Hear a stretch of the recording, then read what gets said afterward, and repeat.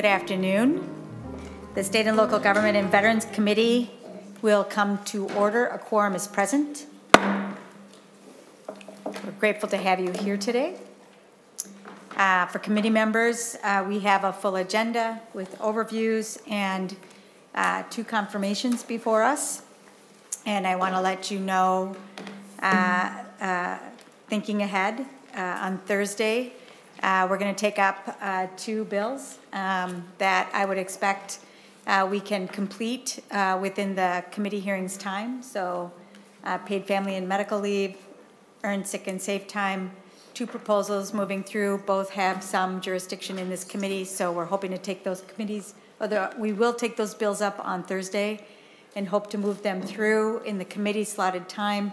If we need to go over, we can go over and meet in the evening. That would not be my hope, but I just want to let people know that it is the intention to take those up and move them out of the committee on Thursday. And then next week, just a look ahead, we should be hearing from the various councils and the work that they do, and we will be taking up bills, I believe, on both Tuesday and Thursday. And those will be posted, of course, with notice, but I did want to let people know that next week we'll be doing more work on bills themselves in addition to the continued overview. And the jurisdiction of this committee is fairly significant, so we'll be continuing to bring people in to share the book of work that they do, so we're informed and prepared, and at the same time continue to move bills as we are now in the 4th week of the session. So just wanted to give everybody a heads up on the week ahead. And then for today, really delighted, and we're going to hear from a number of people from a few agencies to talk with us about the work that they do. And as I said, we're going to take up a couple of confirmations. So I'd like to invite first to join us Commissioner Robert Davis from the Department of Administration.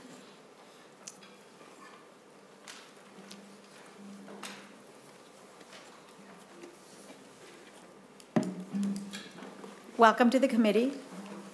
Please state your names for the record, and you can begin. I know you're going to do an overview, and then when we're through that, we have your resume, and we will be taking up your confirmation here in this committee. So, welcome. Thank you, Madam Chair and members. I'm Alice Roberts Davis, Commissioner for the Department of Administration. I'm joined today by our Legislative Director at the Department of Administration, Julie Byrell. Thank you for the opportunity to be here today and to provide a brief overview of the Department of Administration. You will see that our 25 divisions do a lot of different things, so I'm just going to, in the interest of time, talk at a high level about what we do, but I'm happy to answer any questions that you may have. Our agency has a wide-ranging set of responsibilities that ultimately touch every part of state government. Our role is to help government best serve Minnesotans, and we do that through cost-effective and transparent services that make government more accessible and responsible to the public. We are a central service agency, which means that in large part, our partners and customers are other state agencies. We also serve the governor's office, the legislature, local municipalities, and nonprofit organizations. In addition, we do provide some critical services directly to Minnesotans as well. So you can get an idea of the size and scope of our work. Here are a few statistics about admin. Our partners that are internal to state government rely on us to provide the critical core services that help them operate effectively. These services include overseeing the state's annual purchasing of $3 billion annually in goods and services. We manage 6,200 state-owned buildings, 800 property leases, and more than 290 annual construction projects. We also manage a fleet of more than 2,000 vehicles, and we are the enterprise's insurance agent, protecting $20.6 billion of insured state assets. Our total budget is a mix of legislatively appropriated general fund, enterprise service funds, special revenue funds, and federal grants. The general fund makes up only about 12% of admin's budget, but that's somewhat misleading, as half of that is legislatively appropriated pass-through funds, such as in lieu of rent and grants funding for public television and radio stations. The remaining general fund operating budget is dispersed across 13 divisions. It also includes 2 open forecasted appropriations, 1 for grants for historic preservation projects, and 1 to cover our workers' compensation reinsurance premiums. Next, I will highlight the work of our divisions. So specifically, what do we do? As you entered the building today, you probably saw some facilities maintenance workers who were shoveling the sidewalks or keeping the Senate building clean and operational. They are our most visible service, but there's a lot more that we do that's not public facing. We manage, construct, and lease property for state government. Our team members in the facilities management division are the ones who respond when a light bulb needs to be replaced or when you need your office painted. They maintain and operate 23 state-owned buildings, including the state capitol, the parking facilities, monuments, and the grounds. When money is appropriated to agencies for construction projects, our Real Estate and Construction Services Division manages that work. Those projects include planned bonding projects and unanticipated emergency repair work. The division also provides comprehensive leasing services to state agencies. They negotiate and manage 800 property leases annually, including state-operated group homes throughout Minnesota. The Enterprise Real Property Division coordinates property data for 19 state agencies, and the division utilizes that information to help us determine which state assets need preservation funding and the fiscal impact of deferring facility maintenance. We manage the state's fleet, equipment, and insurance. We lease vehicles to state agencies for official state business, and we manage the life cycle for roughly 2,000 vehicles. The Surplus Services Division helps state and federal agencies dispose of their property that they no longer need through either donation or auction. And the Risk Management Division is the state's insurance agent, and we cover insurance needs as well as workers' compensation. The division also works to reduce injuries by leading the state's safety program called MNSAFE. We provide cost-effective services to support the entire enterprise. The Small Agency Resource Team, or SMART, provides administrative services to the state's small agencies, boards, and councils. And this central service model allows those entities to save money and focus on their missions.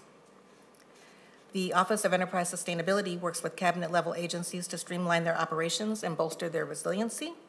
They help agencies reduce their energy and water usage and diminish their waste. The office also partners with our fleet and procurement divisions to integrate sustainability into all state services.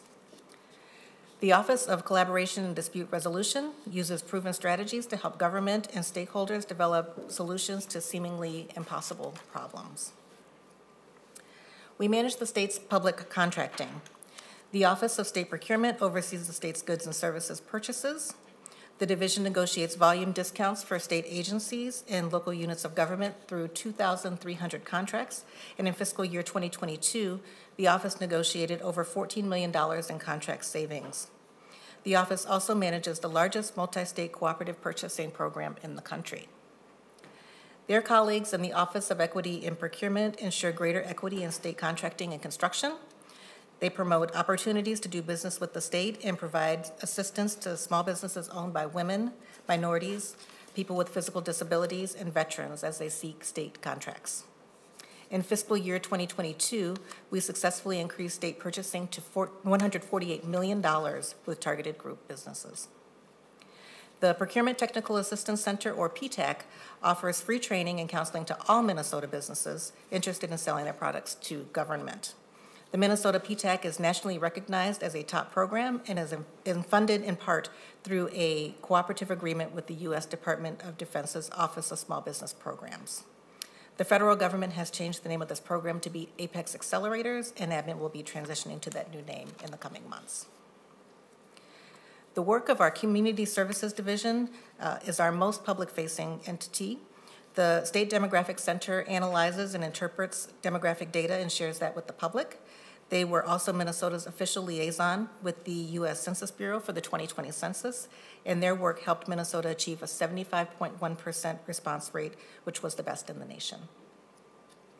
The Office of the State Archaeologist and the State Historic Preservation Office, or SHPO, protect Minnesota's cultural resources, including archaeological and cemetery sites and historic structures. They work with state, local, and federal government entities and the public to assess proposed development projects and their potential impact on cultural sites. Admin's other community services divisions ensure access to state government for all Minnesotans. The Governor's Council on Developmental Disabilities works to assure that people with developmental disabilities receive the necessary support to achieve increased independence, self-determination, productivity, and integration into the community. A system of technology to achieve results, or STAR, helps all Minnesotans with disabilities gain access to and acquire the assistive technology that they need to live, learn, work, and play. The Minnesota STAR program is federally funded by the Department of Health and Human Services. The Office of Grants Management works in partnership with more than 30 state agencies and organizations to standardize, streamline, and improve state grant-making practices and increase public information about state grant opportunities. And finally, the Data Practices Office is a statewide resource on Minnesota's Open Meeting Law and Data Practices Act.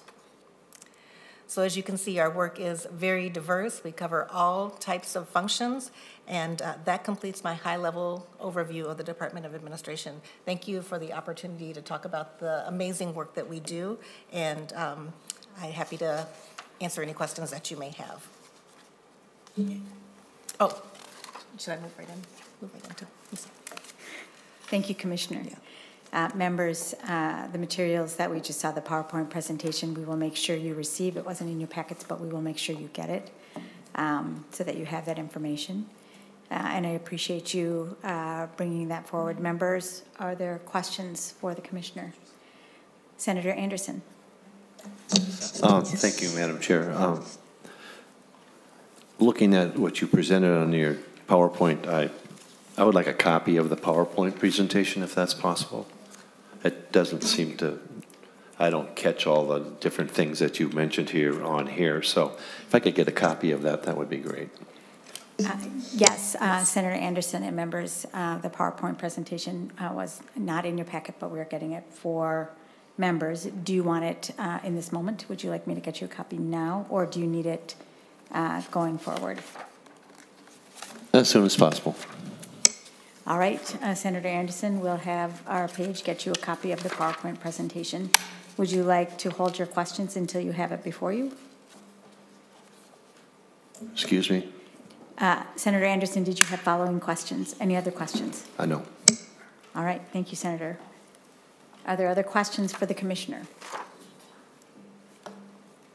Senator Barr. Thank you, Madam Chair. So in your presentation, on one of your earlier slides, you showed that you had a 53-point-something reduction in carbon emissions. Could you go into that a little more? What exactly did you do to cut your carbon emissions in half? Commissioner. Madam Chair, Senator, thank you for the question.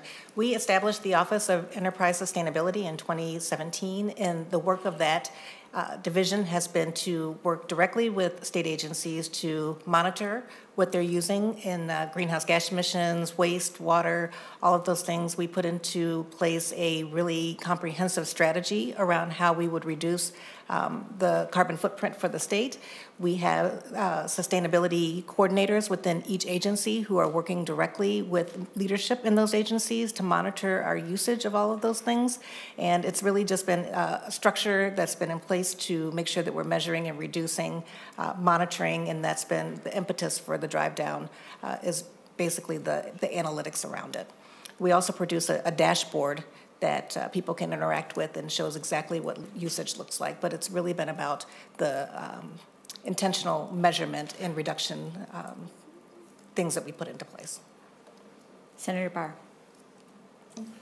Madam Chair, I thought it might have something to do with using, electricity that came from Manitoba, or hydropower, and conversion, switching from coal to natural gas would have been like your prime drivers, but I appreciated all the backstory behind that. I was curious, is that where the majority of this is, or are you just less electric use or fuel use, just some of the bigger pieces as opposed to all the specific analytics behind it? What were some of the major drivers to push that down?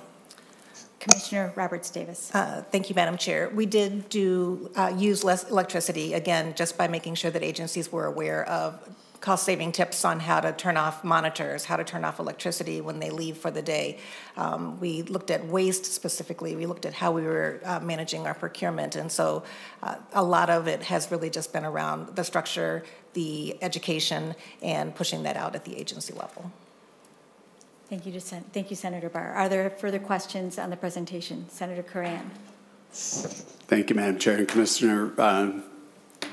We've done a lot of work since we both have arrived in this position, and so around state procurement and of course specifically the RFP process. I know we've worked a bunch on some of the IT projects, but have we moved the invitation to negotiate process throughout all of the other purchasing opportunities? And if so, do you plan to move that further along, and what have been the results? Thank you. Commissioner Roberts Davis. Madam Chair, Senator Cron, thank you so much for the question. You're right, we have spent a lot of time talking about procurement over the years, and we greatly appreciate the suggestion that you brought forward about invitation to negotiate. It is something that we are employing right now within the agency. It's something that, on the small scale that we've tried it, has been very successful. We're excited about the results, and we are looking forward to expanding that opportunity within our procurement toolbox. Thank you, thank you, Madam Chair. And just a quick follow-up. And so, what has been some of the feedback from both the vendor community and the agencies themselves, who are actually the agency side from a need perspective? Commissioner Roberts Davis. Madam Chair, Senator, the feedback that we've gotten is that people appreciate the opportunity to sit down on the front end and talk about what they bring to the table in the invitation to negotiate. I haven't heard from agencies yet about what the feedback is, but from my procurement team, they are really excited about the flexibility that it has brought and the ability to drive cost savings. Thank you, Senator Coran. Are there further questions on the presentation from the Commissioner and her overview? All right, seeing no further questions, then we will move to the next item of business, which is taking up the confirmation of this commissioner who is before us. In your packet, there is a document which is her resume. We're grateful that you're here. Could you please tell us a little bit about yourself, your tenure, and why you are the candidate for this job going forward? Thank you, Madam Chair and members. Again, I appreciate the opportunity to appear before you today and for your consideration of my confirmation. The Department of Administration is an amazing agency, and we have an incredibly diverse portfolio, as you just heard. We have the ability to impact all state agencies and all branches of state government to deliver services to Minnesotans, and that's an incredible honor. Our mission is to provide leadership, innovation, solutions, and support to help our partners succeed. And my incredible team is as committed as I am to meeting and exceeding that mission. It has been my privilege to lead the agency for the last 4 years, and I hope that with your support, I will have the opportunity to continue into Governor Walz and Lieutenant Governor Flanagan's second term. A little bit about my background. I am the proud daughter of an immigrant who came to America for a college education. My dad met my mother, who is an American, and raised my brother and me with a strong emphasis on education and achievement, and I have the absolute best parents in the world. I am also the proud mother of one daughter who is a freshman at Vanderbilt University. I spent my formative years in Nashville, Tennessee, and then moved and attended high school in the northwest suburbs of Chicago. I attended the University of Illinois at Urbana-Champaign for my undergraduate degree, and then made a huge geographic change to attend the Florida State University College of Law. I've made Minnesota my home now for 20 years, and although I came here for the professional opportunities, I have chosen to stay because the work that I do matters and the people that we serve matter to me. After I earned my law degree, each career move I made have prepared me for this role. I spent most of my career in the private sector, primarily in commercial real estate development. I spent 12 years as an executive at Target Corporation, where I specialized in real estate development, strategic sourcing, supplier diversity, and compliance. I joined the Department of Administration in 2015 as an assistant commissioner to oversee the department's construction and leasing operations, to manage their $3 billion in procurement, and to establish the Office of Equity in Procurement, and for the transition of the Procurement Technical Assistance Center to the state. My first 4 years as commissioner have been an extraordinary experience with several notable successes for the department. During that time, we led a successful, first in the nation, complete count census effort, leading to Minnesota retaining our 8 congressional seats by a margin of just 26 respondents. We increased contracting with diverse and veteran-owned small businesses from 3.8% of state purchasing when I joined admin to now 9%. We've negotiated leases on behalf of the state for 15 COVID-19 testing sites, 12 vaccination sites, and alternate care sites. We managed construction on time and on budget of 3 new veterans homes in Bemidji, Montevideo, and Preston, as well as a new veterans cemetery in Redwood County. We've increased fuel efficiency to 31 miles per gallon on average for fleet vehicles replacement in FY22. And we established greater transparency with the publication of an online dashboard for state agency efforts to reduce energy use, greenhouse gas emissions, water use, and solid waste generation. And that's just a snapshot of the great work that admin team members do regularly and provide on a daily basis. In response to the COVID-19 pandemic, Governor Walz tasked me with leading an interagency team of state procurement professionals, project managers, and Minnesota National Guard supply and logistics specialists to procure critical care supplies such as ventilators, N95 masks, and other critical medical supplies at a time when those items were scarce and difficult to find globally. We were able to procure more than 50 million pieces of personal protective equipment, and this work ensured that hospitals and long-term care facilities had the equipment that they needed to take care of Minnesotans and protect their vital staff. Those supplies were also distributed to schools and helped keep them going during subsequent surges. Additionally, my team has also helped stand up the state's online ordering portal that has distributed nearly 3 million free COVID test kits to Minnesotans through Amazon. The next 4 years bring new opportunities and challenges that the department is well positioned to help the state lead in addressing. While much of the department's work is behind the scenes, our services are critical to the functioning of state government. In the past several years have altered our expectations of the workplace and expectations of government services. The department will play a pivotal role in state government's ability to adapt and lead. And so at a high level, I plan to focus on a workplace that supports the delivery of critical services and help the state remain a workplace of choice. Increase participation by Minnesota small businesses in transparent and equitable state procurement processes. Reduce the carbon footprint of the state through process and infrastructure improvements that are sustainable and sound business. And then ensure that access to government by all Minnesotans through adaptive technology, advocacy, and those with disabilities have transparency in quality facilities. The governor and lieutenant governor's budget recommendations provide an overview of the direction and values in which I hope to lead the department over the next 4 years, and we will be discussing those in depth throughout the session. I look forward to providing greater detail on that vision and learning from your questions and advice to achieve the goals that we collectively share. Again, I am truly humbled to have this opportunity and the responsibility to which the governor and lieutenant governor have appointed me. It has been the opportunity of a lifetime. I want to thank you again for your time and consideration today, and I look forward to any questions that you may have as we move through this confirmation process. Thank you, Commissioner. I appreciate that. And as a member of the Senate only in my second term, I will say that the experience thus far of listening to somebody coming before the committee seeking confirmation has been a pretty profoundly moving experience for me, and I can only imagine that it feels like that for you.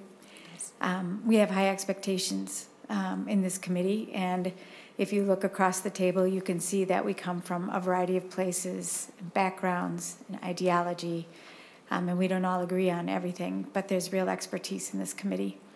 And as the committee with the jurisdiction over this administration, if you will, in terms of its budget, I have high expectations for effectiveness and equity as you move forward. And I heard you talking about both your accomplishments and your goals as you conceive of the next stretch of time for you in this position, and I want to thank you for that. It's important to me, and as a member serving in the Senate, it is important to Minnesotans and I'm grateful that you are lifting those issues up and talking about both your accomplishments and what you hope for. With that, members, are there questions for this commissioner before we take action on her confirmation? Senator Swedzinski. Thank you, Commissioner. That list of accomplishments, very impressive. But the one that perked my interest, if you don't mind, like a 1 to 2 minute answer to this, I think maybe your greatest accomplishment was keeping that 8th congressional seat by 26 votes. And I didn't even realize that that was in the purview of your office. So if you could just explain to a government teacher how we were able to beat New York, I believe, and keep that 8th spot. So, because that's a nice compliment. Commissioner Roberts Davis. Madam Chair, Senator, we had a complete count committee that was established. There were 3 co-chairs, myself, Jonathan Weinhagen, also Sharon Sales Belton, who all worked together to ensure that there was the appropriate level of oversight for how the state demographer was leading the complete count. There was a tremendous amount of partnership with community organizations that we put in place at the very beginning, working really diligently to make sure that they understood the mission of the state and how close we were to losing that congressional seat during the last decennial census as well. And so we knew that there was a challenge that we had to meet. It was a very difficult challenge because when we first started with our complete count committee work, we didn't anticipate a pandemic as well. So we had a lot of plans around, like anybody, of course, but we had a lot of plans around how we would get out into community, how we would do door knocking, how we would activate Minnesotans, and none of that was possible due to the pandemic. And so with the leadership of our state demographer, Susan Brower, who really did a phenomenal job with a very small team. We continued on with as much as we could as far as outreach.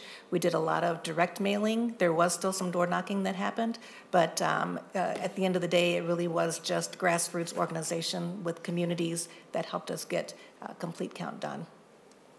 Senator Swedzinski, thank you. Senator Lang. Thank you, Madam Chair. Senator Swedzinski piqued a question. You know, we've had quite a bit of conversations about Minnesota losing population over the last, well, couple of years, realistically, and we think we lost 100,000 people. Do we earn that seat? You know, it's kind of an interesting question. Like, can we maintain that seat as we go forward over the next 10 years? Or right now, does that, if it was to happen today, would we have that seat? Commissioner Roberts Davis. Madam Chair, Senator, that is a great question. It's a great question for the state demographer to answer. She'd be able to answer that better than I would. But I think that what we're seeing is a lot of changes in population patterns around the country. And so I don't know that today if we would meet it or not, but you have to agree that 26 is a very slim margin. So. Thank you, Senator Lang. Are there further questions? Senator Curran. Thank you, Madam Chair and Commissioner. So along the lines of Senator Lang's question, so Minnesota was one of a variety of states that were overcounted. I think ours is almost by 4%. Can you describe to us why we were overcounted by almost 225,000 people?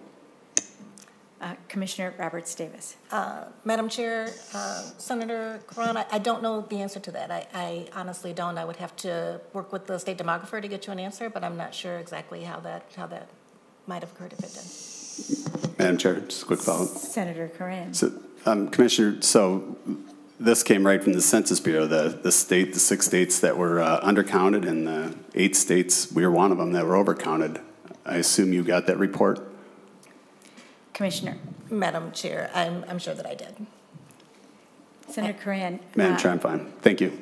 We're good. Thank you, Senator Curran, and thank you, Commissioner. And if we need to come back to this topic to make sure that we are reflecting the work that was done, we are happy to do that, and we can follow up with the state demographer. Thank you. You're welcome. Are there further questions? Senator Anderson. Thank you, Madam Chair. Ms. Roberts Davis, in your position, you came from Target as a group manager for supplier diversity, And then in your mission statement, you have values, partnership, diversity, equity, and inclusion. And then in your priorities, you have partner, service and satisfaction, agency culture, diversity, equity, and inclusion. Was that part of your vision when you were with Target also, as far as those values and priorities? Commissioner Roberts Davis. Madam Chair, Senator, yes, one of the group manager positions that I held was as a supplier diversity leader. It was a key management group position within the organization, and the entire organization's priorities were around equity and customers and making sure that we were reflecting the customers and the guests who shopped in the store. So yes, that was a key focal point during that role, particularly in that role because we were working with diverse business owners to ensure that they had opportunities to sell their merchandise in Target stores. So that was a priority, and I brought a lot of what I learned at Target into my role here at the state. It's really shaped the way that I look at things. I think about the culture of our agency and wanting it to be a great place to work. I think about diversity and inclusion as a cornerstone of how we do our work and making sure that we are reflecting the needs of all Minnesotans. Madam Chair. Senator Anderson. Thank you, Madam Chair. Ms. Roberts Davis, it says here also that you were responsible for the state's equity in procurement and Procurement Technical Assistance Center. What is that? Commissioner. Madam Chair, thank you for that question because these are really meaningful divisions within the agency for me. One of the reasons that I came to the state was to stand up the Office of Equity and Procurement. That is a division of 6 people who are responsible for working directly with business owners to help them understand the benefits of becoming a vendor for the state of Minnesota. They work with women, minorities, people with substantial physical disabilities, and veterans, and show them how to get into our system. They also work with state agencies to help them better understand the benefits of working with a small targeted group business. We've done tremendous work in that space. We've lifted spend with targeted group businesses from less than 4% to 9% in the last 7 years. Our work with veterans has been unprecedented. We've become a national benchmark for a lot of other states on the work that we do. And we've increased our spend to $148 million with businesses. Specifically with veterans, we've increased the number of veteran-owned businesses as well because of a program that we implemented that allowed them, if they were federally certified, to become directly state certified. And so tremendous success for the veteran community as well. Madam Chair. Senator Anderson. Thank you, Madam Chair. Ms. Roberts Davis, it says here that you diverse spending with the state's minority, women, and veteran-owned business. Can you give us examples of all 3 of those that you have actually seen take place under your reign? Absolutely. Commissioner. I'm sorry, Madam Chair. A woman-owned business that I would highlight is Innovative Office Solutions. They do all of the state's office supplies. A minority-owned business that I would highlight would be Rick Harris's furniture business. We do a great deal of work with him. Ideal Interiors is the name of his business.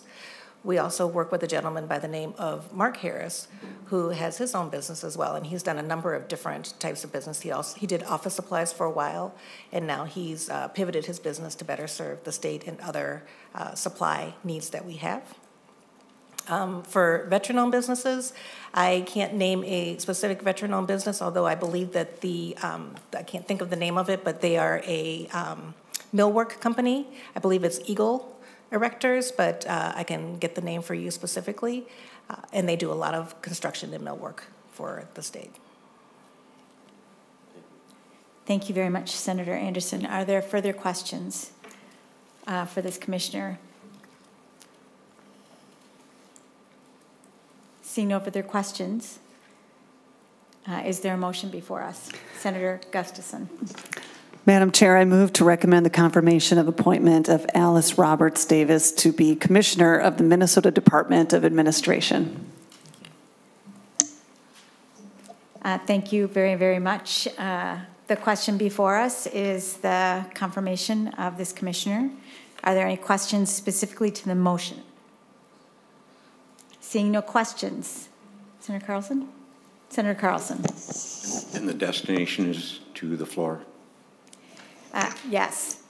Thank you very much. We would be moving this confirmation from this committee with unanimous, or with a vote, a positive vote, then to the floor. Seeing no questions, all those in favor, please say aye. Aye. Aye.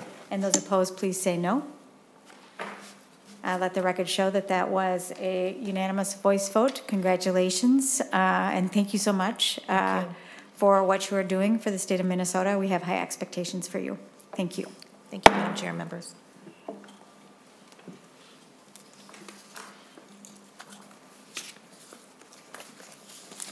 All right. I'd like to invite Deputy Commissioner Britta Raytan up to talk with us from the Department of Minnesota Management and Budget. Welcome to the committee. Please state your name for the record and begin your presentation. Again, we have about 20 minutes for an overview. And about 10 minutes for questions. Thank you, Senator. I'm just going to take one moment to make sure this is up on the screen, which it's not looking like it is. And for committee members, you will be getting the PowerPoint presentations. They're being distributed by the pages as soon as we have them, as far as I know. And we have a little technical difficulty, so we're going to figure that out. Oh, there we go. There we go. Thank you so much, Senator and members. My name is Britta Raytan. I am Deputy Commissioner over Operations at Minnesota Management and Budget. I really appreciate the time with all of you today.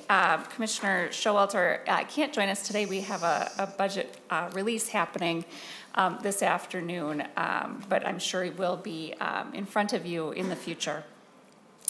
But again, thank you for the opportunity to present an overview of our agency, Minnesota Management and Budget. I believe you have the slide deck in front of you, but this first slide provides an overview of our mission, vision, and values as an agency, as well as our agency goals. The Commissioner of MMB really serves as the Chief Financial Officer for the state, the Controller for the state, the Treasurer, as well as the Chief Human Resources Officer and Chief Recruiter. So it's a pretty broad scope that we cover at MMB. Turning to the next slide, we really provide foundational services that are the backbone for all state government programs. So for every agency, board, and commission, and really for all three branches of government. And we achieve that through a broad scope of work, from accounting, budgeting, debt management, financial reporting, as well as overseeing human resource policy, our insurance and benefit program, improving our employee recruitment and retention, and providing enterprise-wide training on our human resources side of our operations. MMB also provides service, support, and leadership in other ways to improve the efficiency and effectiveness of state government. And that includes evaluating program effectiveness by our results team at MMB, as well as convening and coordinating to create cross-agency solutions by the Children's Cabinet staff that's also housed within MMB.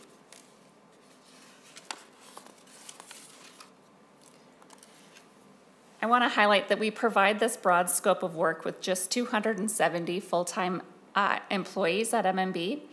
And this slide really gives a quick snapshot of the scope of work and the volume of the work that we do. And whenever I land on this slide, it's a little surprising just to how much quantity can be produced by the 270 FTEs at MMB. But we do issue about 49,000 vendor payments a week out of our accounting team. We process biweekly payroll checks for the entire state enterprise through our payroll team. Our budget team really coordinates the budget work for all 100 state entities during the budget process. And of course, our debt management team is overseeing and managing over $8 billion in debt. You all know our economic analysis team. As you see the forecast, twice a year they come forward with our revenue projections twice a year. That's done by our small economic analysis team. And then our employee insurance team manages benefits for over 132,000 employees, their family, and retirees as well. And then MNB also has a enterprise communications team that sends out over 100 employee-centered messages throughout a year. Turning more to how MNB is funded, this next slide is giving a context for our financial resources that MNB is directly managing.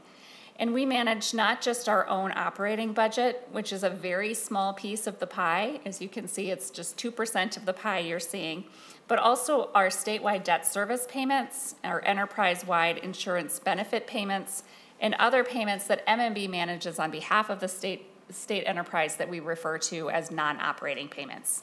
So somewhat similar to admin where they had pass-through payments to other entities.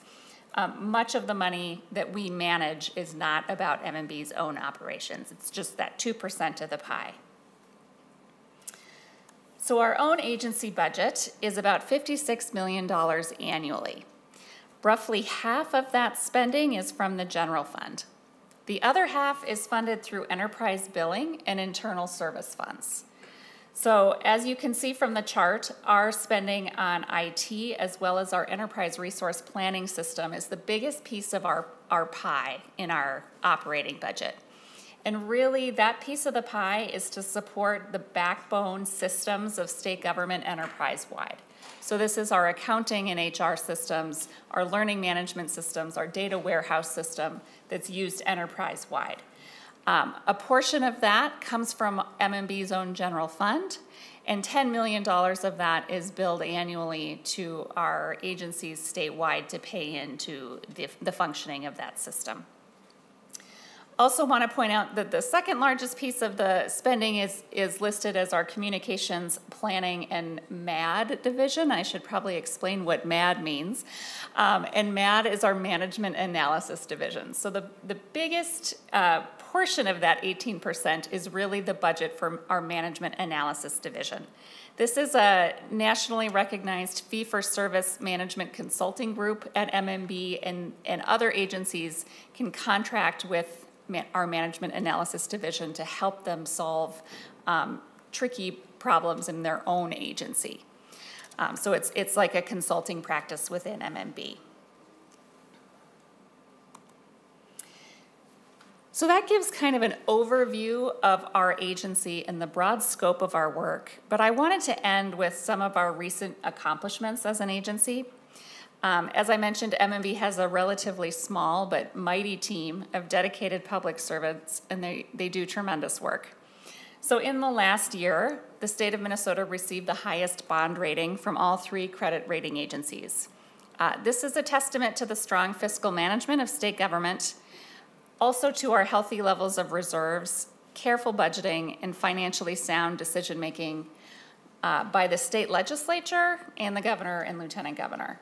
So really, as we go to the credit rating agencies each year, they are looking at our reserve levels, our budget management, but also our ability to come together and pass a budget successfully. Additionally, through our work managing federal and state funds through the pandemic, MNB partnered with state agencies to pursue as much federal FEMA reimbursement wherever possible. As a result, MNB successfully returned over $300 million in state appropriations that were originally appropriated out of the general fund for COVID back to the general fund, because we were able to seek federal reimbursement on our spend, as well as seek federal reimbursement on some of our early federal dollars through the ARP and CRF, and kind of recycle those funds back to relieve the general fund, which generated over $300 million in savings to the general fund. Also, our results team at MMB has been nationally recognized for its work. Results for America ranks Minnesota in the top 7 states for effectively using data and evidence to achieve better outcomes for its residents. Recently, this team evaluated a state program regarding opioid treatment, and that evaluation and research paper was published in the Journal of American Medical Association's Health Forum. And we can provide that to you if you would like, but they're really kind of on the front lines of pushing good work on evaluating the effectiveness of programming. The Children's Cabinet has also provided tremendous work convening agencies from across the enterprise to improve services for Minnesota families. Recently, their efforts with other cabinet agencies allowed for Medicaid direct certification of families for free and reduced cost meals.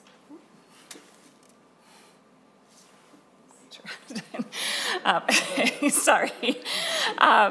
So we at MMB are proud of the work the Children's Cabinet has done with their partner agencies to cut through that red tape so that nearly 200,000 families can now receive this benefit without completing cumbersome paperwork.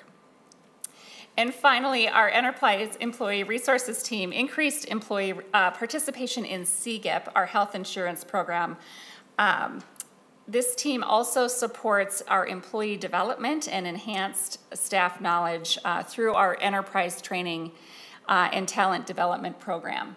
That's another program housed within MMB where we provide services across the enterprise to do training and talent development across the enterprise. That's another fee-for-service or internal service fund supported effort that we do. And with that, Madam Chair, that concludes my presentation, and I'm happy to take questions. Thank you very much, Deputy Commissioner Raytan. Senator Lang has a question. You're up first. Thanks, Madam Chair. Just a couple questions. I think it was on slide 6, you talked about the debt service being a pretty big chunk of 51% it sounded like, so roughly 1.8 billion. Could you tell me how much of that debt service is actually interest payments? Ooh, I don't know that number. 3%, give or take? Is that pretty realistic?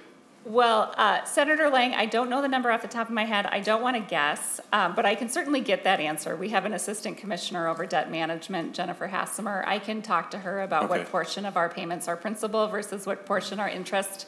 This is, debt we've issued over the last 10 to 20 years, so it would be based on the interest at the time that we issued those bonds, although we do refinance bonds over the course of time, so I can certainly get you that answer. Thank you, Madam Chair. And I guess that kind of goes to my question, and we're sitting on a huge surplus, and we oftentimes bond for about what we're paying in debt service. That's kind of the theme, because that's what we can afford, or we see that we can afford. Do you know, on an annual basis, I guess the question is, if we were to pay cash for one of these bills and we're sitting on a big surplus, what would be the savings to the state? Deputy Commissioner. Senator Lang, well, it would depend on the interest, the level of interest at the time we sold the bonds.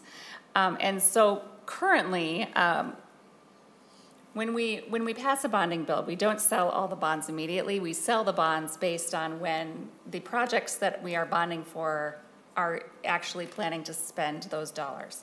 And so they do each project does an evaluation of their cash flow, and then our debt management team does the work of determining when we actually need to go to the market to sell those bonds. So I don't have that answer off the top of my head. That's another one I can certainly ask based on our forecasted interest rates going forward and our typical spend down of a bonding bill. Senator Lang, thank you.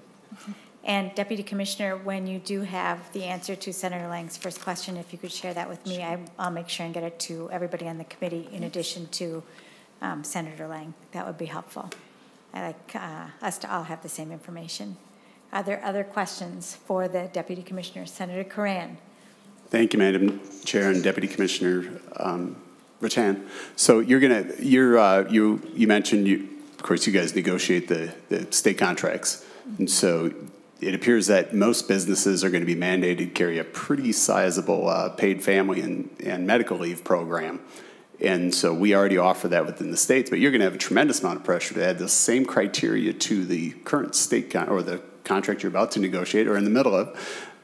Would love to know, one, are those elements in play? Two, how are we going to pay for them?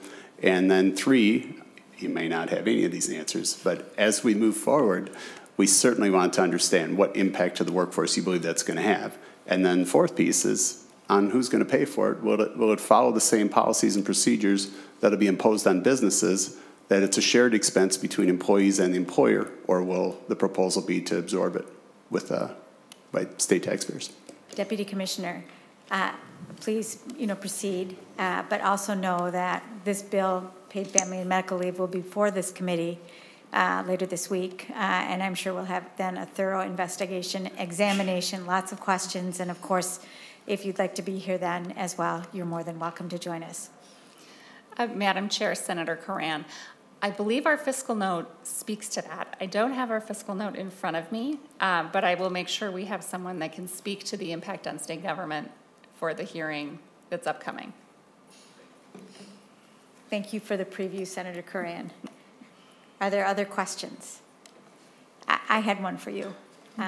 You mentioned, and I remember this in the news, our bond rating for the state of Minnesota. And I know we like to be at the top of all the lists, so that's good in this case. But can you talk with me and with the committee a little bit about what happens when our bond rating is not at the top of the list? And are there occasions in Minnesota when we have dipped below the top of the ratings when it comes to a bond rating, and what that means for our fiscal health? Madam Chair and members, so we just recently now achieved the top bond ratings from all three rating agencies. We haven't been in that space for, I think it was early 2000s the last time we were. We did have a AAA rating from two of the rating agencies for a couple of years, and then finally got the third this last summer. It really depends, frankly, how far you are from AAA, how much impact it has on the interest rates you get on your debt sale. So I wouldn't say we've ever been in territory where our bond rating has been low, but it is certainly preferential to have the top bond rating. Thank you. And then one follow-up question. You mentioned the Children's Cabinet and cutting red tape.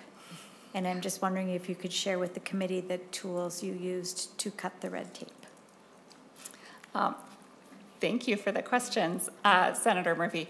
So in that case, it was really about direct certifying children and families for free and reduced lunch when they already were qualifying for another public program that made them eligible for free and reduced lunch.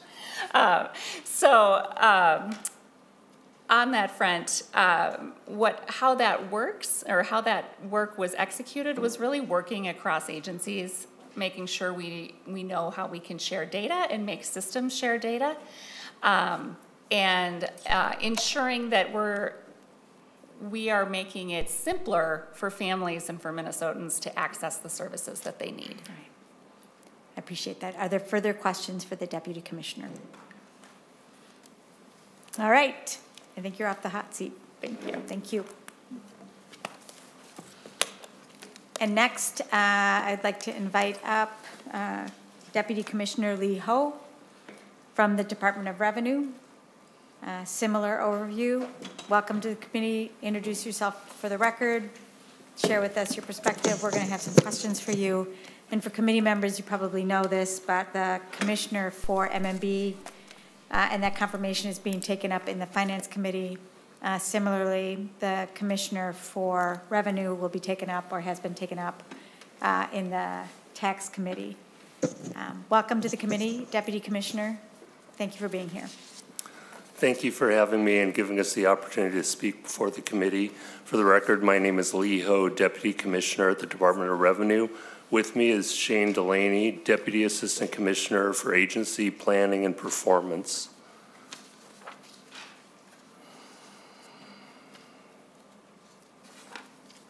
Just starting with the basics about the agency, our basic purpose, according to statute, is to administer and enforce the assessment and collection of taxes. We like to think of it at the agency level and really try to emphasize that we're here to fund the future for all of Minnesota, and it's really important to us. And one of the other principles that we have is really to achieve tax equity, and that's really developed in our vision statement, which is really that everybody reports and pays the right amount of tax, no more, no less. And we really try to strive for that. You know, as you can see, there's over $33 billion in taxes that we collect, and over half of that is individual income tax, and 80% of it is between individual sales tax and corporate tax. Just a point of note on this slide, statewide property tax is only a small part of the property tax system, and that's the part that we're responsible for collecting. You know, as we talk about the $33 billion, we're really here to support the funding required for education, infrastructure, things like public safety, health, as well as natural resources and transportation. And in addition to that, we also supply aids to different locations. Over $1 billion in aids are paid out each year. About $564 million of that is local government aid, and approximately $264 million of that is county aid. The department serves a broad base of customers ranging from individuals and businesses. We have over 3 million individual income tax returns, and we also have about 3 million returns of other types from businesses and other entities. You know, when we look at our customers, one of the things we think about is our customers are not just individuals, but they're also members of the military, their families, their farmers, their seniors. And so we have a fairly diverse set of customers that we deal with, and we try to think about how we communicate and educate them to help make sure that the tax system works smoothly and effectively. One of the other customers we have are local governments in the counties and cities. There are approximately 100 of them that have local option sales taxes, and we collect over $450 million a year for those communities. We also see our responsibility in advising the governor and the legislature about good tax policy and the best ways to be more efficient and effective in administering those policies. One of those roles with the legislature is really supporting the tax committee and providing them the information they need to better understand what's happening, whether it's revenue estimates or property tax information, so people know what is happening within the system. We also rely on a number of partners in managing the system. As you know, it's a voluntary compliance system, so that means that individuals, businesses, and many others are responsible for contributing to the success of the system. And part of the way we do that is through education. So we have a number of education events we conduct every year, about 200 of them, to help make sure people have the information they need in order to meet their tax obligations. We also try to work with customers when things change in the tax system. For example, when we had different levels of conformity around unemployment insurance and the Paycheck Protection Program loans that were forgiven, during that time we adjusted about 540,000 returns in order to help those taxpayers get the benefits that they needed without as much impact on them. We have two offices that we've established. One is in statute, the Taxpayer Rights Advocate, who's responsible for helping taxpayers who need assistance that maybe go beyond the normal channels that the department provides. We also have an Office of Public Engagement to help us build relationship with different taxpayer groups and communities so that we can help make sure the tax system is meeting a broad cross-section of needs. The department, the demographics of the department, we have more than 1,400 employees, and we administer somewhere between 30 and 40 tax types depending on how you count them. We have approximately $188 million annual budget, and about 75% of that is for our people, about 15% of that is for technology, and the other 10% is for things like mailing and rent costs. So one of the things I would like to point out is most of the people that think about the Department of Revenue think about the individual taxes and the individual tax season, and that's literally about half of our work. The rest of the work is actually conducted throughout the year, and it's really interacting with business taxes for sales tax, withholding tax, and other types of taxes.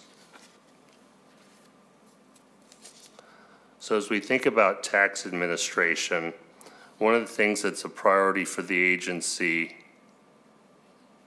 is really trying to minimize the impact of taxes on our customers.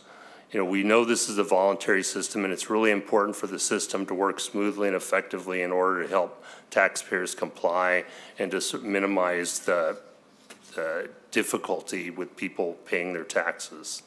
So we do provide a lot of assistance to taxpayers and preparers, you know, and our goal is really to protect the integrity of the tax system. As you can see from this diagram, we literally spend from the better part of the year after the legislative session helping plan and prepare for the following tax year. So a number of things are done to really analyze tax laws that are passed during session and really update forms and instructions. And we work with a lot of our stakeholders in order to make sure that the system works as well for them as it does for us. We also do a lot of testing with software providers. You know, one of the things that we do starting early in August, once we know which direction the tax system is evolving, is we have a number of feedback loops around forms, instructions, requirements, and ultimately a series of tests that we conduct both with the federal system as well as our software providers to ensure that the system works effectively for individual tax when it rolls out at the beginning of the year. In your packets, I believe you should have a handout that looks like this. These are descriptions of the workflow that's involved with processing individual income tax returns and property tax refunds. One of the things I would identify for you is, as you look at the electronic path, which is in blue, it involves much less friction of things that are going on than paper returns. And so that's one of the things that is really important to us and the system in general, to be able to bring in as much of the information as possible electronically. I also want to highlight how important security is to us. We know that there's increasing incidence of identity theft and refund fraud, and so those are things that we're constantly paying attention to. And we're also mindful that we need to protect taxpayer information, and that's really important to us. So we do a lot of security training for our employees, as well as providing information to tax preparers and taxpayers. The general work of the department is really encompassed by the group of people listed on this slide. These are people that provide education and assistance to taxpayers. They do policy development and support.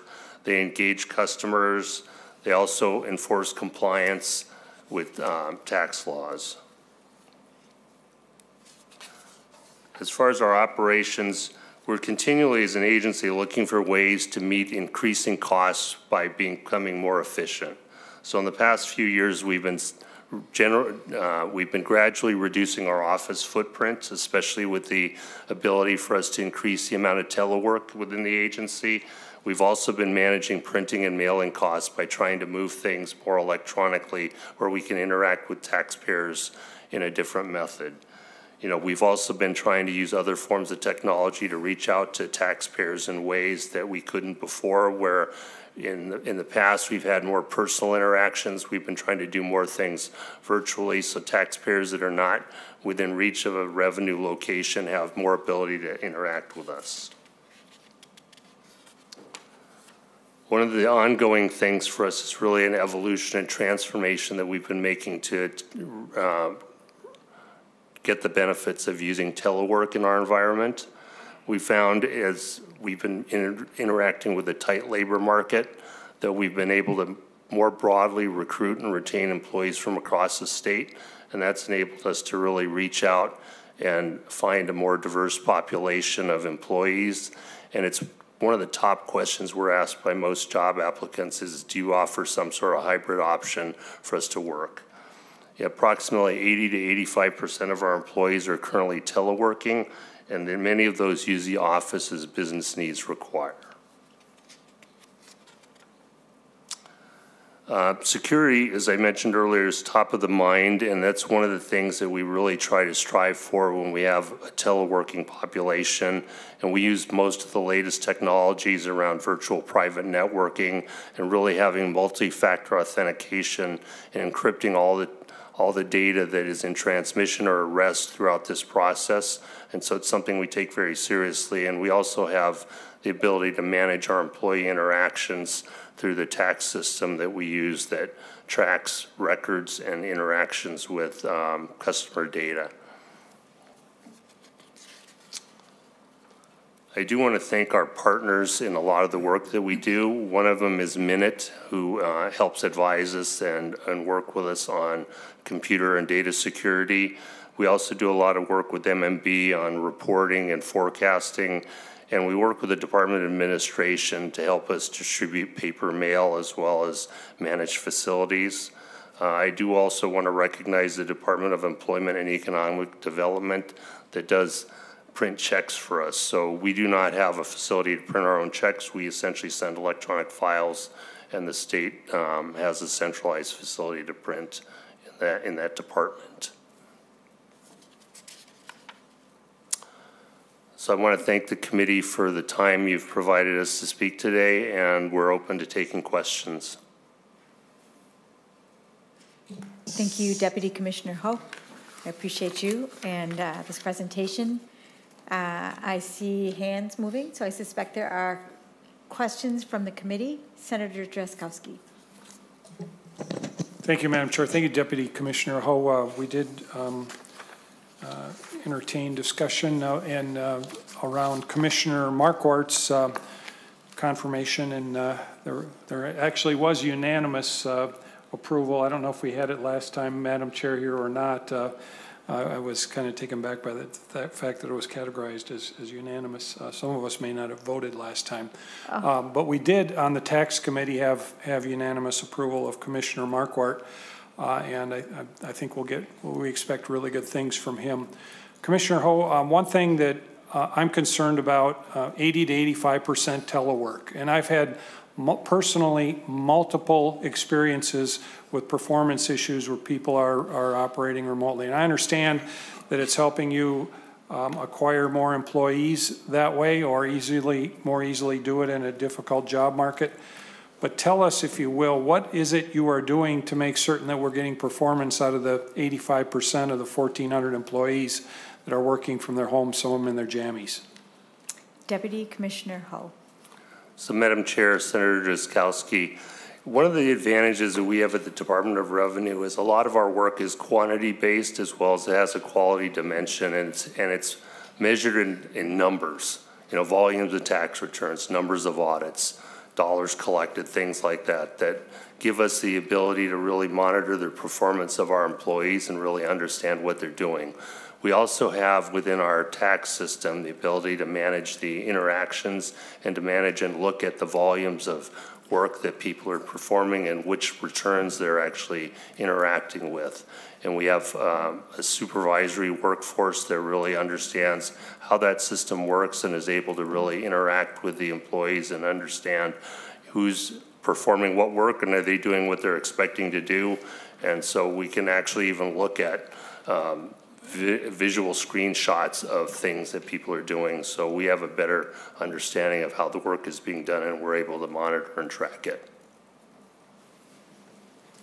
Thank you. Senator Drazkowski. Thank you, Madam Chair. Thank you, Commissioner Ho. That's, from what I can hear, that's encouraging. I hope that you use what sounds like a very good process. I hope you use it robustly, because I don't have a great deal of trust for remote work, and we're seeing trends in the private sector that are bringing people back to the workplace because of that. So I hope your agency continues to monitor that well. Thank you, sir. Thank you, Senator Drazkowski. Are there other questions? Senator Anderson. Thank you, Madam Chair. Thank you, Commissioner, Deputy Commissioner Ho. I'm just wondering, you've got 1,400 employees in your underneath your preview. I was listening to the Center for the American Experiment just in the last month and a half or so, saying that over 20,000 Minnesotans have left the state of Minnesota. Has that impacted the number as far as work that you have? Have you seen a reduction in your workload? Deputy Commissioner. Madam Chair, Senator Anderson, we've actually seen a slight increase in our work, and I'm not sure how that relates to the number of people that have left Minnesota, but it may be the number of businesses that are starting up, or it may be the number of individuals that are whose incomes have reached the threshold where they're now reporting their finances to us. Senator Anderson. Thank you, Madam Chair. My CPA recommended that I pay my taxes in advance based on my previous year payment of taxes to the state of Minnesota. I'm wondering, do you send back a notice that you received the payment at your facility here in St. Paul? Deputy Commissioner Ho. Madam Chair, Senator Anderson, I believe if you make advance payments through our system, we send a confirmation email if you put an email there. I know that I recently made a payment myself and I received confirmation of that. So it depends on how you make the payment, but in general, I believe our system responds to you to let you know that payments were made. Madam Chair. Senator Anderson. Mr. Ho, I did not make it online. I did a check out of my savings account directly to the Department of Revenue. So I have not received anything back yet to confirm that my taxes have been paid in advance. Deputy Commissioner Ho, would you and the people that you work with follow up with Senator Anderson about his payment? We will. Thank you. Thank you. Are there further questions? Senator Curran. Thank you, Madam Chair. You'd feel left out if I didn't ask one, right? Commissioner Ho, it's good. I'm glad you put a plug in for the electronic filing or the electronic payment. You get an automatic acknowledgement. So I'll help work with Senator Anderson to bring him over to the other side. But on the mobile workforce, you know, I've tracked this for a while since I've gotten here, and I know revenue, we've always had, heck, we had, I think, 14 remote offices at some point when we were way back in the day when we worked together. So of the mobile workforce today, we had a variety of corporate audit, which were geographically located and absolutely functional. How many employees do you have now that no longer reside in the state of Minnesota, just from the Department of Revenue? Deputy Commissioner Ho. Madam Chair, Senator Cran, I'm guessing it's less than 10. We do have a number of employees that are located in other states for reasons that we have businesses there that we do ongoing tax work with. So I'm not including those. And I'm not including the people in Wisconsin as well. We have a number of people that are in border states. So I'm thinking it's somewhere in it's a very small number, and most of those are really actually working on specific audit engagements over a particular region in other parts of the country. We don't have normal, you know, it's like what our routine work employees working out of state at this time. Thank you, Madam Chair. I'm good. Thank you, Senator. Thank you, Commissioner. Thank you. Are there other questions? Senator Anderson. Thank you, Madam Chair. In response to Senator Curran, I have to go along with Senator Drazkowski and his distrust of what's going on in government. So I play the field, even though it may mean I'm not progressive enough, Senator Curran, but I think that Senator Drazkowski and I are both on the same page. Thank you. Thanks, Senator Anderson. And the good news is that there is room for everyone to make their choices. Thank God. Thank you. Are there further questions? And Senator Jaskowski, thank you for the clarification. I appreciated that. All right. Deputy Commissioner Ho and all, thank you very much for being here. You're off the hot seat. The last work of our committee hearing today is hearing from MNIT. And we're going to hear from both Deputy Commissioner John Eichten, who is with us, and eventually from Commissioner Tomes, who is on his way from an event with the governor. And we will take up, with the committee's time that is left, that commissioner's confirmation. So, Deputy Commissioner, welcome to the committee. When you're ready, please introduce yourself and proceed to your presentation. Thank you, Madam Chair. And for the record, my name is John Eichten. I'm Minnesota IT Services Deputy Commissioner. Now let's just start the slideshow here. Make sure we're good to go. Let's take note that it is IT that is struggling with that technology right now. I'm used to that one. Thank you, Madam Chair. All right. Well, thank you again for the opportunity to be here today. As I said, I'm MNIT's Deputy Commissioner. I'll provide the agency overview, and as Madam Chair, as you said, Commissioner Tomes is on his way from the budget rollout and should be here shortly. So, we at Minnesota IT Services, you'll see on this slide some big numbers for those of you who may not know some of the history. Minnesota IT Services was created about 11 years ago when the 2011 legislature passed the IT consolidation law. This was an accomplishment of Representative Keith Downey and Representative Phyllis Kahn at the time, who, if you recall, hugged on the House floor upon passage of the bill for something that they could agree upon for once, because they weren't accustomed to agreeing on much. But since that time, MNIT has been working to centralize, to consolidate, and to improve the effectiveness and the security of the information technology that supports the whole of the executive branch. In that, we support about 35,000 end users, so state employees who are information workers to some degree. Those folks work for over 70 state agencies, boards, councils, and commissions, so everywhere from the big agencies of MnDOT and a DHS down to one-person, two-person ombudsperson offices, councils, the barber board, the board of nursing, kind of the whole gamut of cabinet and non-cabinet. Within that environment, there are roughly 2,500 applications, so software applications that are either off-the-shelf applications or custom-developed in-house applications that we work to support. We also support a statewide network, so a fiber optic network that connects all 87 counties, all the higher education institutions, as well as all the state agency office locations. We refer to that as MNIT, and it's one of the significant assets that we have as a state relative to other states, that we have a shared public sector network. It doesn't mean we own the fiber in the ground. We are a broker, and we work with private sector companies throughout the state, some big, some small, especially in greater Minnesota, to put together that highly secure network.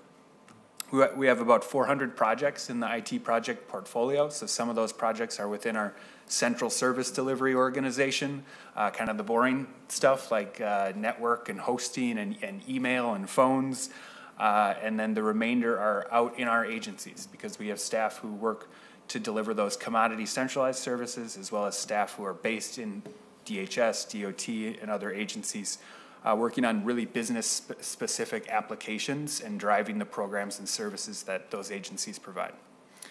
The budget for that work, that agency-based activity, is about $400 million.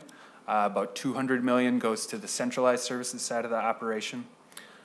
In terms of measuring our satisfaction, that's something that we continue to encourage our agency business partners to do, and so we eat our own dog food in that we assess how satisfied are the state agency employees with the services that we're providing them, and happy to see a 4.7 out of 5 rating in that regard.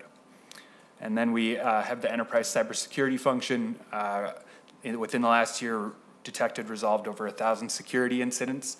It's a big number, but it was much bigger in previous years, and I'll talk a little bit about the investments this body made to help bring that number down. Our mission: deliver secure, reliable technology solutions to improve the lives of Minnesotans. And our long-term vision is for an innovative digital government that works for all, whether you interact with the government over the phone or mailing in a check, or whether you do that online, whether you have perhaps a vision impairment, a disability of some kind that makes it more challenging to interact with our online services, whether you're a county worker who is a partner with us in delivering services such as those at DHS, or a deputy registrar who's working to deliver driver and vehicle services, not a state employee, but one of our close partners and a user from the lens of IT that we seek to center our solutions around. Two of the guiding principles I just want to point out, or actually three at the bottom here: embrace change, measure when you can, and engage with empathy. The world of technology is constantly changing.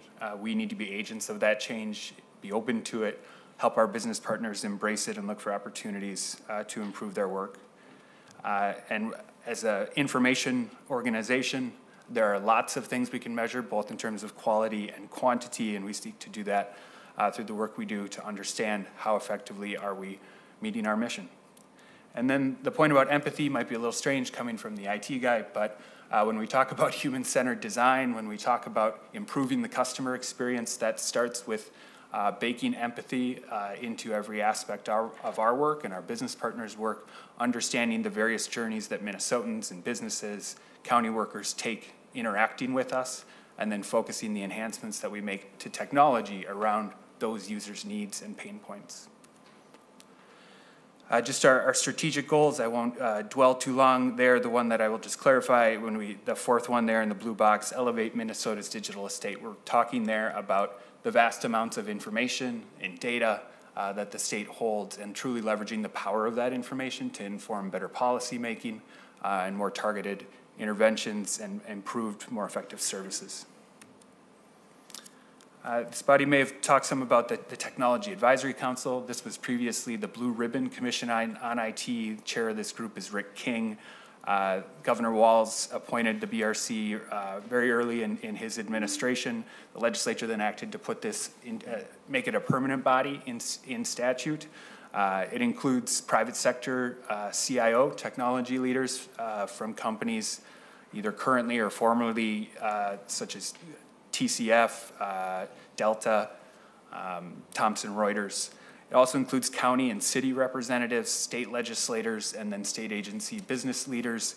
And this has really been quite a unique collection of folks. When I go to the national conference once a year with other state IT organizations, it's kind of the envy of some of those discussions, because it really does bring together the policymakers with voices from the private sector, as well as the state agency folks who have an intimate knowledge of the way the state runs to better leverage technology to improve services. And we have a group within the MNIT organization now, the Transformation Strategy Delivery Office, that's really taking the lead in implementing the recommendations of the Technology Advisory Council, and the council continues to meet on a monthly basis. It's a very active group. Most recent report you should have received in your inboxes, but we can certainly get you a paper copy as well. A lot of their recommendations are beyond the scope of technology and really about business process redesign, statutory simplification, stakeholder engagement, organizational change management, all of the components that have to go into a technology modernization effort to actually make it successful. It's much bigger than the technology. It's about changing the way we work and doing that with our users at the center of our decision making. Just a few projects to highlight from the 2022. As I said, the whole portfolio averages between 350 and 400 projects at any given time. 160 of those were completed in 2022. I'm sure you're all aware of the frontline worker pay program. Technology stood up within months to provide bonuses to frontline workers. Similar pace of work occurred with the post 9/11 veteran service bonus. That was 60 days to adapt an existing system to be able to deliver that bonus pay to soldiers who served after the events of 9/11. Medicaid direct certification has been talked about a few times. Just another instance of working across agency lines, breaking through silos, to make the experience of Minnesotans, families easier, and ensuring that kids who qualify for Medicaid that are already qualified for free and reduced lunch don't need to go through unnecessary paperwork to get that benefit provided. Min benefits is something that you're going to hear MNIT in other contexts as well, probably talk about repeatedly over the course of the legislative session. I think it represents the North Star in terms of where we'd like to go. This was a replacement of Apply MN at the Department of Human Services, which was a pre-existing portal to apply for various DHS services. It took about 45 to 60 minutes to get through to apply for one program. In MN benefits, we partnered with Code for America, who went, interviewed, focus grouped a large number of county workers and customers of DHS to understand how can we make this better.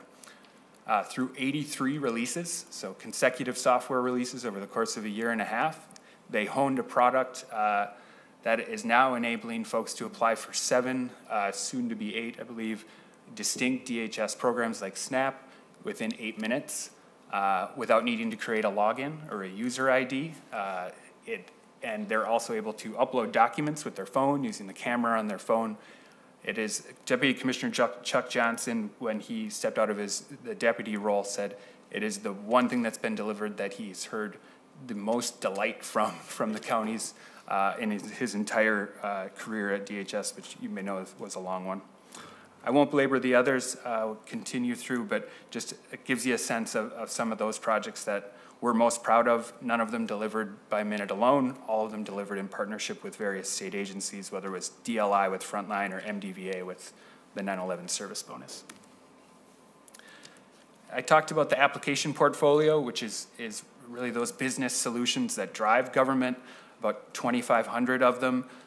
We designate them, this is a designation we have with MMB into priority 1, 2, 3, and 4 services. Priority 1, life and safety are dependent on them. If they go down, they need to be up within 24 hours, or there would be a life and safety impact. From there, it goes down to significant economic impact and the like. We use these designations to help our recovery planning in the event of a significant disaster or a large-scale ransomware attack, for example. Of that portfolio, only 196 are currently cloud-based applications. The leader in this arena within the executive branch is the Department of Health team. That team was the tip of the spear to the cloud.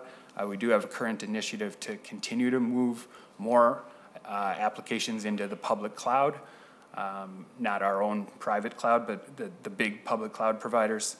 And we'll look forward to talking more about that initiative in the weeks ahead.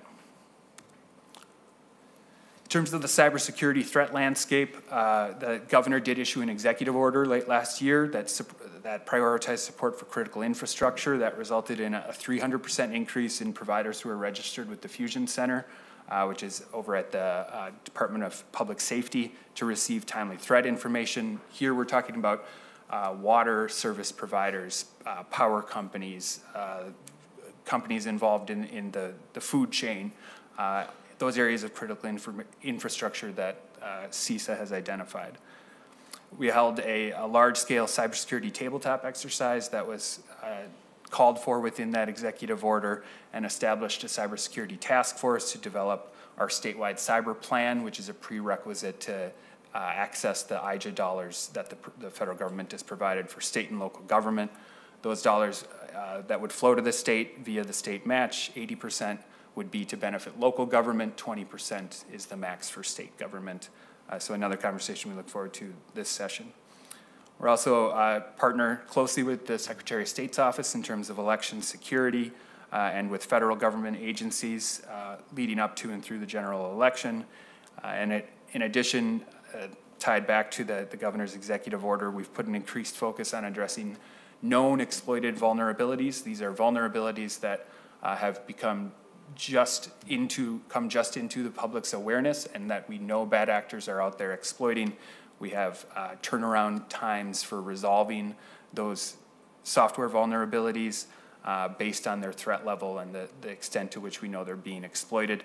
There is not a limitless amount of resources, and we need to target those vulnerabilities that are most likely to affect our operations.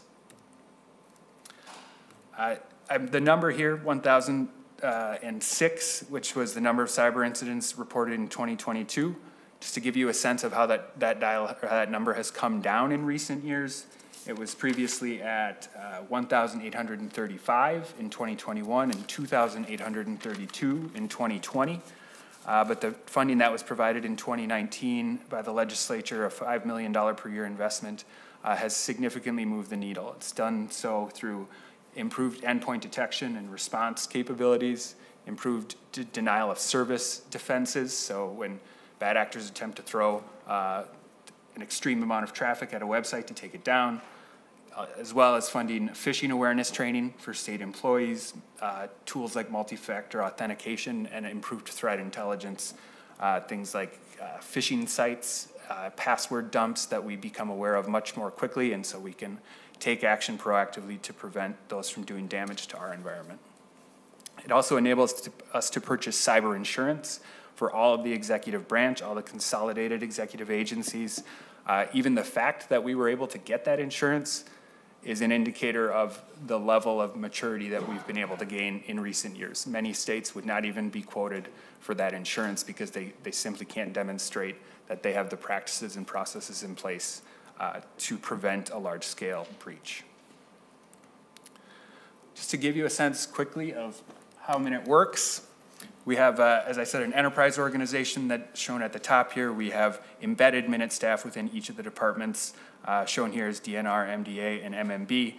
And we have leadership functions in areas like security and technology accessibility for those with disabilities, geospatial technologies, mapping, statewide address data sets that are there to serve not just one, but a host of agencies that need geographic information in order to support their work, MnDOT, agriculture, DNR, and others.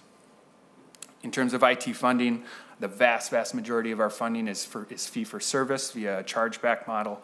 About 2% is from the general fund or special revenue funds, and the remainder is through chargebacks for our services. We are not permitted to make a profit. We establish rates for our consolidated services based on the cost to deliver them divided by the volume that we forecast for the upcoming biennium. That forms our rate package, and then agencies sometimes come to you with requests for operating adjustments that may be related to changes in our enterprise service rates with volume and expenses going up or down from biennium to biennium. And then in terms of how our funds are spent, roughly half go to people, about 20% to professional technical services. So think here about contractors, vendors for professional services, about 20% to software. That is meaning software that we buy from the market, and then you can see some additional smaller amounts there. I'm happy to answer any questions, but I do see the commissioners here, and so I would stand for any questions you have. Thank you.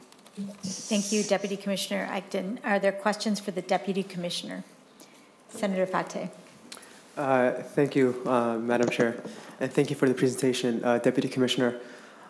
Just looking at the funding and expenses portion of the presentation, I just had a question around salaries. Can you touch on the salaries among the employees versus the tech world in the private sector? And what are you seeing within the agency? Are we losing folks? Are we able to retain folks? What are you seeing? Deputy Commissioner Eichten.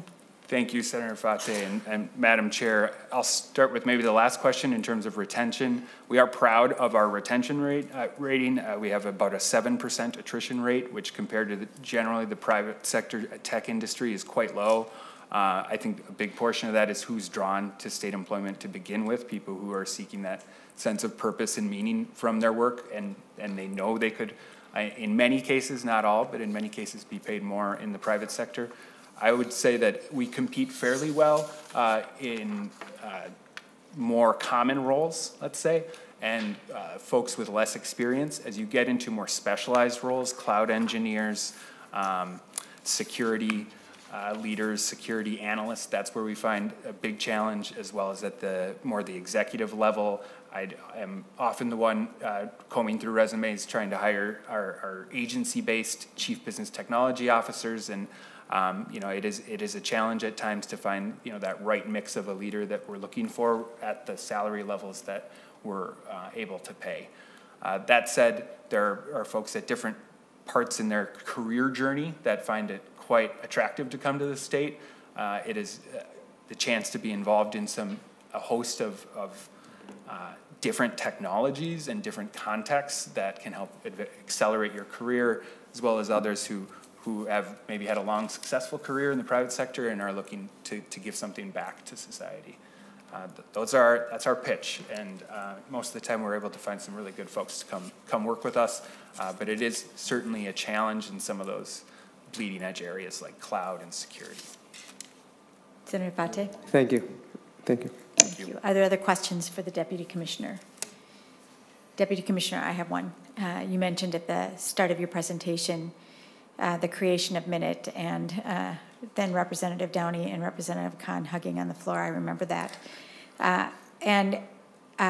Just recently, someone was talking with me about MNIT and what a strong department it is. And that is, a decade or more, I suppose, of time. And I know the current administration, the Walz administration, is talking about some restructuring or creation of new agencies. And I am wondering if you or others in the department would be available for advice for this committee as we take up those issues if the administration indeed brings them forward. Madam Chair, I can confidently say with my commissioner behind me, absolutely, and we've already started discussions internally, because one thing we've learned throughout the pandemic is you better be ahead of the law actually being passed and be ready to deliver at the moment that signature gets applied.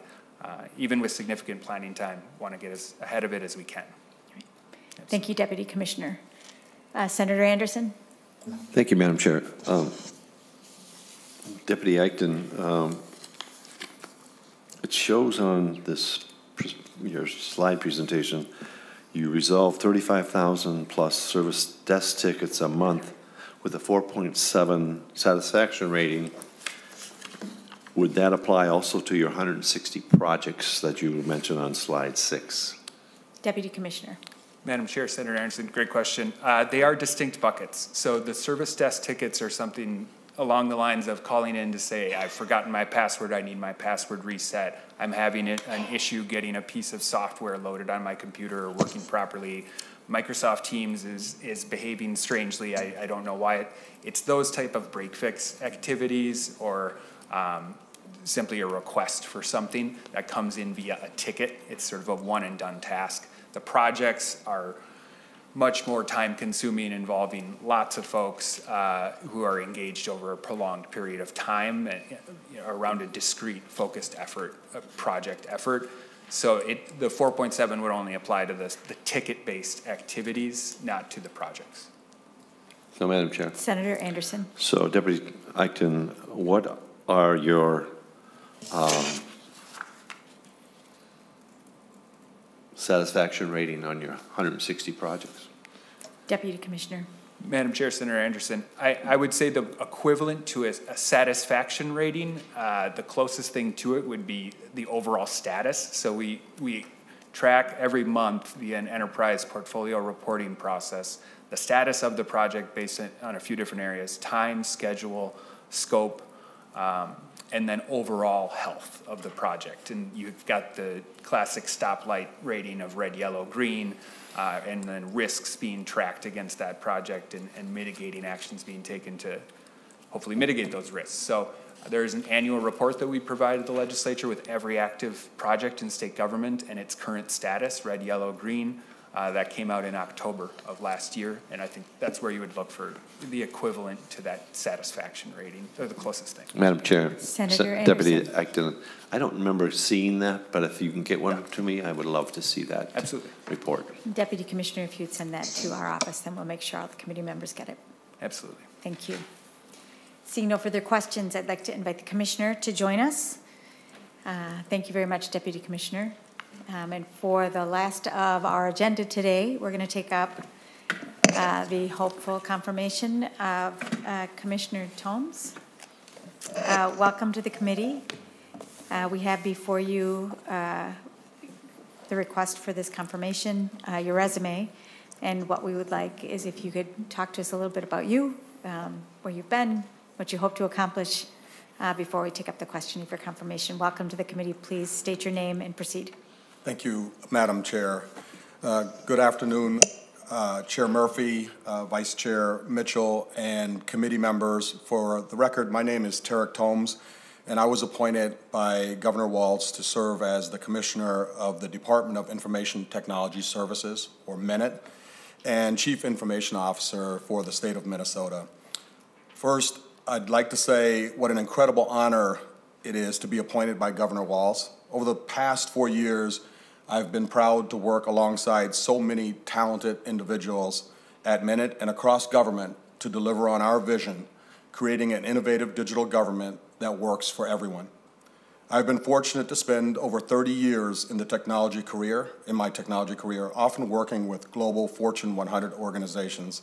The work that we have done together at MNIT over the past 4 years has truly been transformational.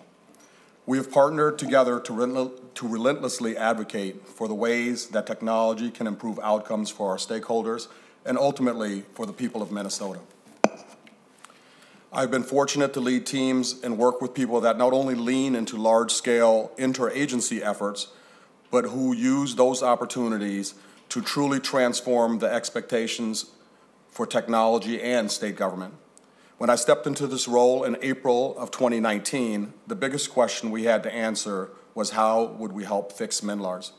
We partnered with the legislature, the Blue Ribbon Council on Information Technology, DPS, and stakeholders to overhaul the driver and vehicle system, going live with MnDrive in November of 2020, 1 year. I'm happy to report that in the following year, MnDrive processed 8.2 million applications and is now an incredible example of how we should create IT systems that meet the needs, focusing on self-service, user adoption, collaboration, and innovation. When you think about all that technology has done over the past 4 years for state government, it is truly incredible. Since mid-2019, we have delivered over 460 projects to do everything from keeping our bridges safe by inspecting them with virtual reality and drones, to enabling driver's tests and license renewals to be completed online and at home. The COVID-19 pandemic response also drove rapid adoption of digital services, like the over 1 million Minnesotans who in 2020 received over $9.1 billion in unemployment insurance system payments. By enabling people to connect digitally with government, we helped improve outcomes when they needed it the most. In 2022, Minnesota was recognized with an A grade for the use of technology to improve service delivery for the first time in Minnesota's history, one of only 6 states to receive the highest grade in the country. We have consistently delivered on our promise to provide secure, reliable technology solutions to improve the lives of all Minnesotans. Last year, state technology enabled 1.2 million Minnesotans who worked on the front lines of COVID-19 to receive bonus pay, distributed over $18.5 million to veterans and their families eligible for a service bonus, and extended the availability of free or reduced price school meals to over 50,000 students. To accomplish this work, we put the people of Minnesota and their needs first, embedding human-centered design and moving forward the government that Minnesotans deserve. Every time that our customers and users, clients and partners interact with us, they should feel their time, energy, and needs are valued. I will continue to ask, how might we meet Minnesotans where they are at? In the pursuit of this answer, we will not just modernize technology, but also the way that IT and agencies work together to improve outcomes for Minnesotans. We have not been doing this work alone. Over the past 4 years, we have had incredible opportunities to collaborate across state government, local governments, and the private sector with Minnesota's Technology Advisory Council and the newly formed Cybersecurity Task Force that is building a whole-of-state approach and cybersecurity plan to protect the information of Minnesotans and visitors and keep critical systems running. I am humbled by the breadth of work I've been fortunate to participate in and champion for the future. We will continue to expand our partnerships, promote data-driven decisions, and deliver people-centered government services that return time, agility, and ease of use to the people of Minnesota. Thank you, Madam Chair.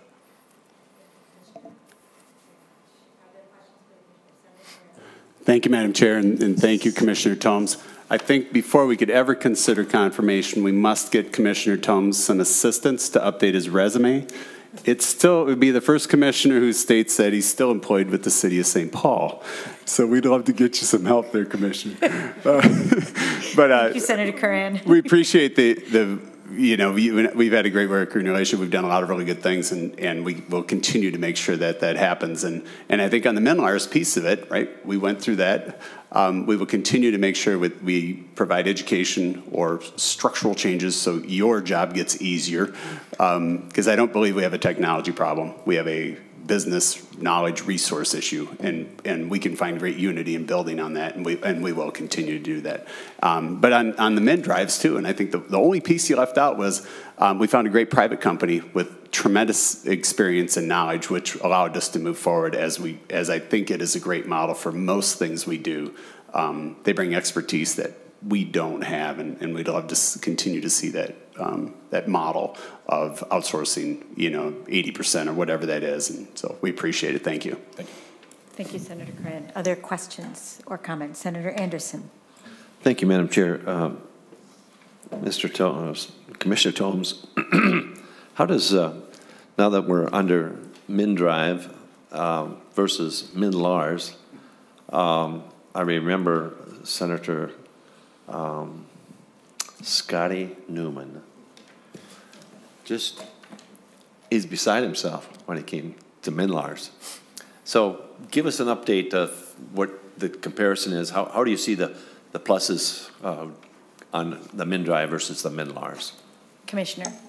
Chair Murphy, Senator Anderson, thank you for the question. Just as it relates to the resume, maybe for the record, that was actually quite intentional. I wanted to make sure that everyone knew that I was not looking for a new job, so I don't have an updated resume, as I am incredibly looking forward to delivering on what's next. The question, I think, is an excellent one. I think probably core to that is we joined a vendor solution that has continual investment and innovation because they have a relatively large market share across the country. And so no longer are we creating a custom developed application that may not have funding and resources for innovation, let alone funding for just the maintenance and uptake.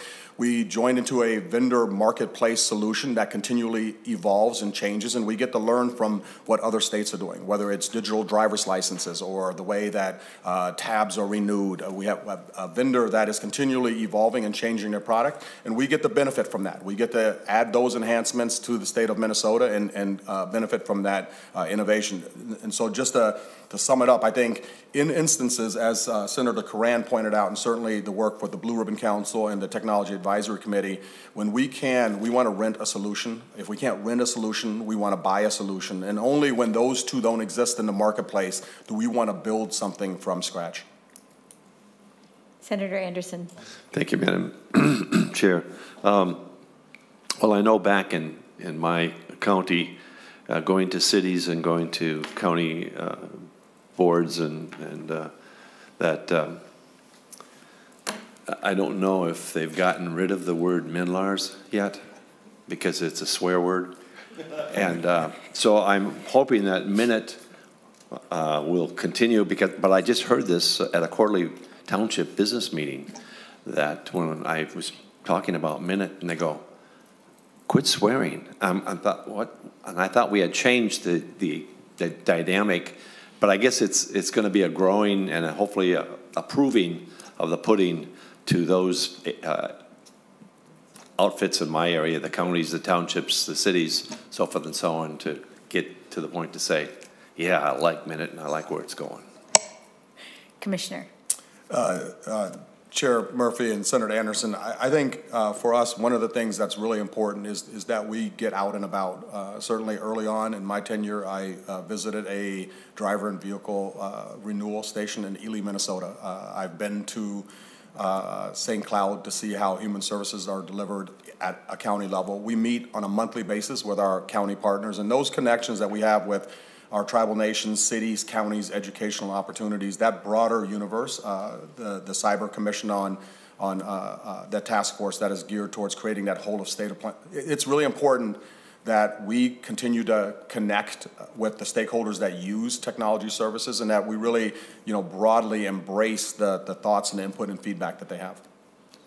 Senator Anderson, I just, learned the hard way that swearing is against the rules in the Senate, so gotta go easy. Could you repeat that? Thank you. Senator Drazkowski. Thank you, Madam Chair. Thank you, Commissioner Tomes. Over the last 6 or 8 years, we've had just way too many examples of fraud in state government. Whether you're looking at Medicaid fraud, the expected or anticipated $1 billion or more per biennium there at one point that was extrapolated from the legislative auditor's report, or the $100 million in the child care welfare fraud. Now more recently we've got 250 or $500 million of fraud in the Feeding Our Future scandal. Commissioner, what types of efforts? I see 160 projects completed. I'm trying to remember, was it 300 and something that universe was from or something that Deputy Commissioner Eichen talked about. And I see enumerated here in the presentation that the Deputy Commissioner did some of those projects which are to have government deploy resources and put energy into sending the people's money out to people. What types of projects of these 300 or 160 do we have in MNIT to capture fraud, to find people committing fraud and prevent future fraud? Commissioner. Chair Murphy, Senator Drazkowski, the ability or the need to use technology in addition to other means and mechanisms to help both detect and prevent fraud is really important. During a recent initiative, the Frontline Worker Pay Initiative, we really leveraged heavily the fraud detection mechanisms and capabilities that exist in our unemployment insurance system and in our taxation systems, and brought that as an interagency effort to our frontline worker pay. And so our ability and need to continue to look at the portfolio of initiatives that we have as a whole and bring those best of government efforts that we have in existing places, so that not every agency is starting from scratch as it relates to fraud prevention and detection is really important. Certainly the technology that exists in those spaces and the ability to connect to other systems is growing and certainly improving, and we look to implement and leverage as much of that as possible. But an intentional approach to fraud protection and prevention certainly was a huge part of the Frontline Worker Pay Initiative and will continue to be a really big part of initiatives that we participate in. Senator Drazkowski. Thank you, Madam Chair. Thank you, Commissioner, for that. As a matter of fact, I did poke around a little bit with that frontline worker pay, and I was heartened to hear that there was some efforts. As a matter of fact, I can't remember the numbers, but an unbelievable number of people applied multiple times for the front worker pay fraud. There's so much fraud, that's all I can think about. But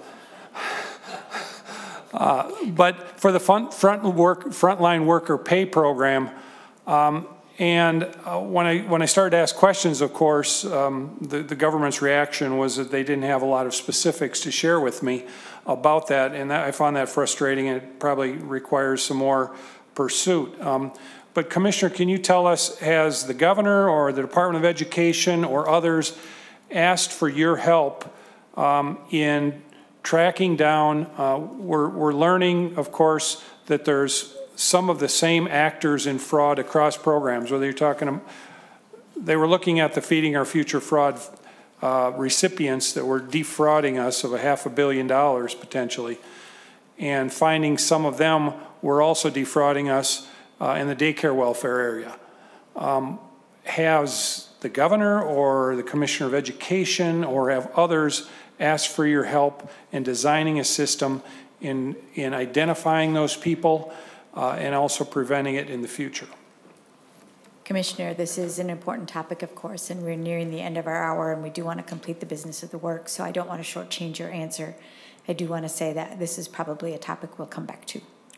Chair Murphy, Senator Drazkowski, certainly wherever technology is involved, and that is, really in all spaces related to the way government delivers services, we participate in both trying to detect and track down the digital footprints that someone leaves behind it, and certainly would love to follow back up with the committee. Thank you, Commissioner. Well, Madam Chair, if I could. Senator Drazkowski. Thank you. So Commissioner, really, I want to know, has the governor or the Department of Education asked for your help in fraud in this area that I talked about, feeding our future? Commissioner. Senator Murphy, Senator Drazkowski, yes, we're involved in looking at the data and the digital transactions and footprints that were involved in that particular service area.